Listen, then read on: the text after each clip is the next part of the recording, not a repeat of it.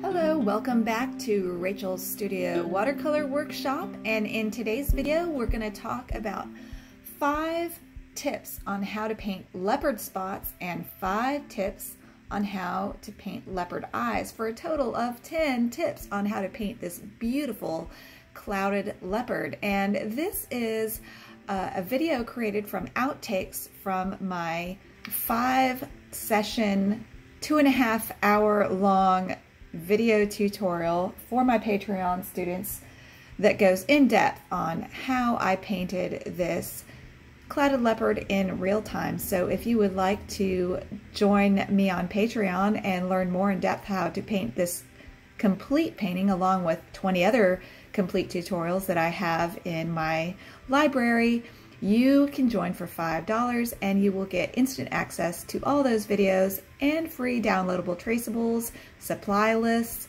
and reference photos of the pictures that you can paint, and you can sell your original paintings that you do from my tutorials. All I ask is that you tag me in your social media posts when you paint a picture from one of my tutorials.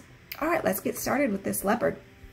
Tip number 1 on spots is that you want to paint spots on moist paper, but not just any moist paper.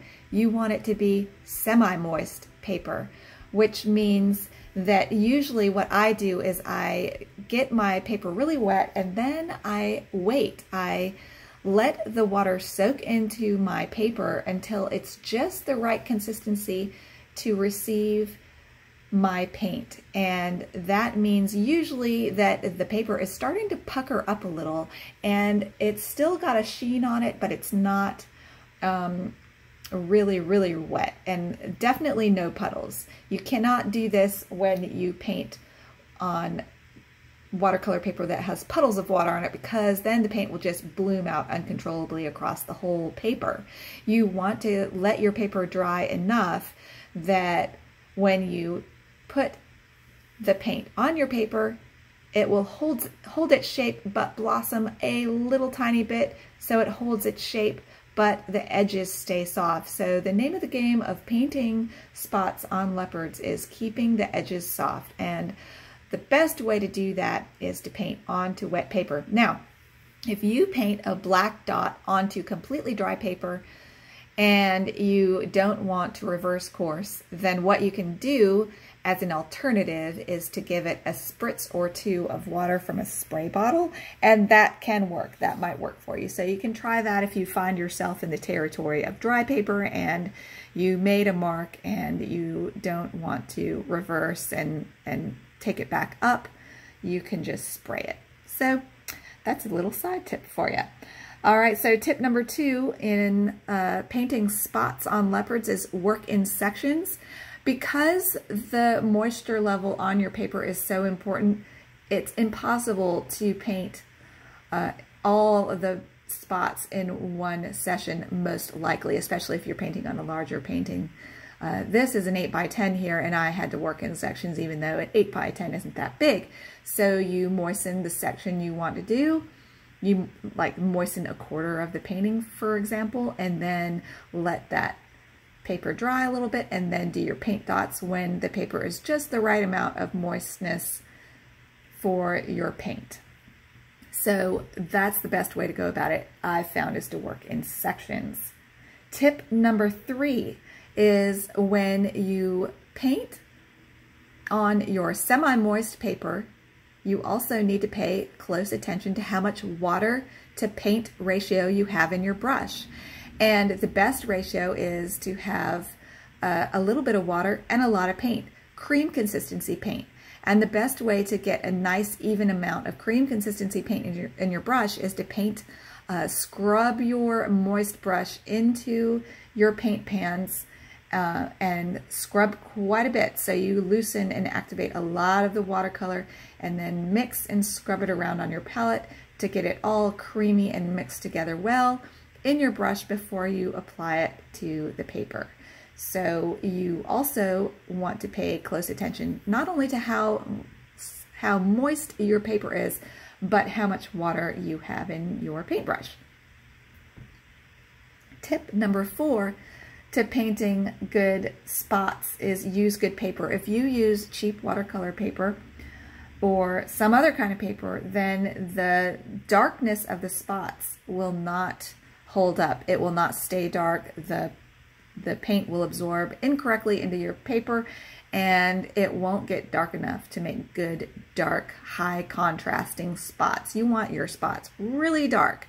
And sometimes what you might want to do is even go in and put a second layer over your spots after your first layer dries. But you're not going to be able to get the depth of darkness that you need if you don't use good watercolor paper. So that's my tip number 4 on how to create successful spots on a leopard painting.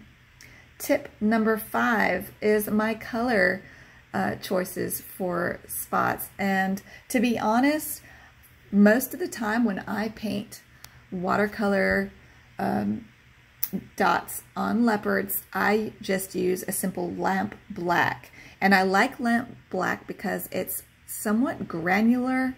It's a nice, heavy, thick, opaque paint that I think is perfect for painting dots. Now, if you're a purist and you want to do a mix to theoretically get a more interesting black, then you can use a mix of ultramarine blue and burnt sienna. That makes a very dark black.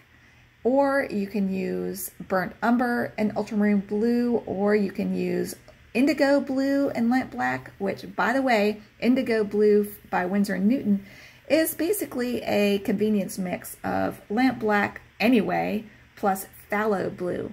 And phthalo blue is another option. I haven't tried it much. Phthalo blue blooms a lot more than ultramarine blue, so it might react differently, so you just have to experiment with it. But mixes with phthalo blue do make very beautiful, dark, luminous blacks that stay black. Once you get them on the paper, they don't have much of a drying shift. A drying shift is when you paint your paint onto the paper, it looks black or very dark, but as it dries, it lightens. That's called the drying shift. And the phthalo blues are pretty good at not having much of a drying shift. So that's why phthalo blue is recommended frequently to make good, nice, dark mixes. But I usually choose not to use phthalo blue because, one, it explodes onto wet paper, and meaning that it moves across the paper quickly. It's hard to control. It's a strong blue that will take over your palette and your paper, and it doesn't erase well. Those are all things that I don't use, why I don't like to use phthalo blue very much. So that being said, just know that if you want to try experimenting with phthalo blue as part of your mix for black, it will create a nice dark black, but I always choose not to use it. Lamp black does have a drying shift though, so sometimes I do have to layer my lamp black spots, and how I do that is I do my spot and then I re-moisten it and do the spot and paint over the spot again with another layer of lamp black. So that's just how I approach that problem. All right, let's move on to eyes. Tip number 1 is to use masking or white gel pen for the eye glints. You want to make sure that you have lights, darks, and mediums in your eyes. So the way I get my complete whites in the eyes is to have an eye glint, either by putting it in with a white gel pen at the very end or masking the eye glint before I start the eye. Tip number 2 is to get your eyeliner really dark, and I use this tip in most of my tutorials, in my how to paint dog tutorial, in how to paint cats tutorial, and it's no different in a leopard. And this leopard especially has really thick eyeliner, and you also want to pay attention to the thickness of the eyeliner. In parts of the eye, the eyeliner's thicker. In some parts it has furry, almost eyelash looking details going up into the eyebrows. In other parts of the eyeliner, it's smooth. In other parts of the eyeliner, it's thin or thick. And you want to get all that variety in the eyeliner to really add life and a realistic look to your eyeliner. So again, I paint the eyeliner. I like to paint the eyeliner on very slightly damp paper, so I get very slightly soft edges. That's the best way to get eyeliner that looks like it's part of the cat. You didn't stamp it on, you didn't stick it on like a sticky note or something. It looks ingrained into the painting more if you paint it on slightly damp paper, or you can give it a little spritz with a spray bottle after you get it on and the paint is still a little wet, a little tiny bit of dampness, then you can spray it. So there's a few ways to get soft edges, but the most important thing with the eyeliner is to get it really, really dark. And so I use lamp black in my eyeliner, and usually I go over my eyeliner at least 2 or 3 times. I paint the eyeliner, let it dry, work on other parts of the painting, come back, paint over the eyeliner again, let it dry, do other things, and then keep going back to it and darkening it as much as possible. It will really make a huge difference in getting your eyes to pop. All right, tip number 3 is use a scrubber.